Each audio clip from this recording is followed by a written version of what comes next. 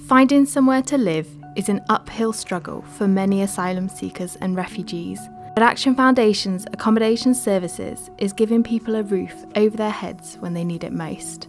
Getting the key to my house, it feels like new life. It's everything. Action Foundation is changing people's life by picking up people who are homeless. Last year, we housed a total of 118 people in our 58 bed spaces.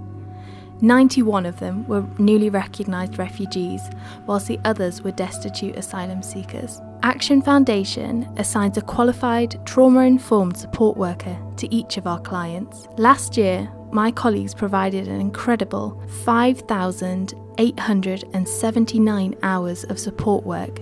Support is invaluable, whether it's preparing clients for independent living or helping them access college courses. A support worker's interventions change lives for the better. Last year, Accommodation Services staff even helped reunite 4 families.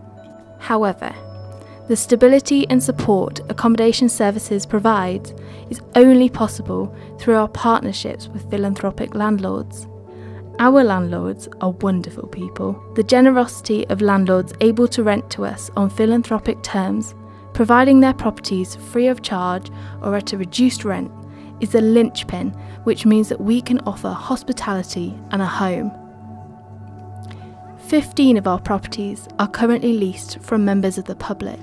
All of those people were inspired to support refugees and asylum seekers here in the North East through the resources that they had available to them. Maybe you're inspired to do the same.